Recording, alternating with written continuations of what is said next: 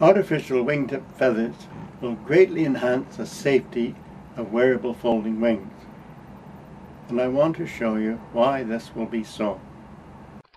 For safety reasons, wearable wings need to land very slowly. At low speed and high lift, the air may not be able to flow over the airfoil cleanly without the flow breaking down. This is a very dangerous condition, and wingtip feathers make the flight much safer as well as more efficient.